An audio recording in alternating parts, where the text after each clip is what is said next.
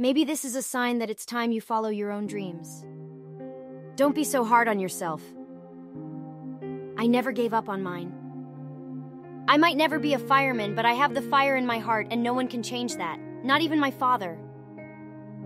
Life isn't about percentages and it can't be zero because I'm doing it right now. It's my dream, it's my destiny. We had to go save people. I get to be the first fireman, woman. We have the same fire in our hearts, but you use yours to harm people. I use mine to save them.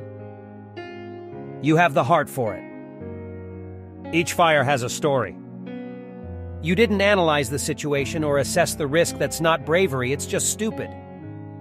I'd have to accept that sometimes bad things happen and there's nothing more you could do.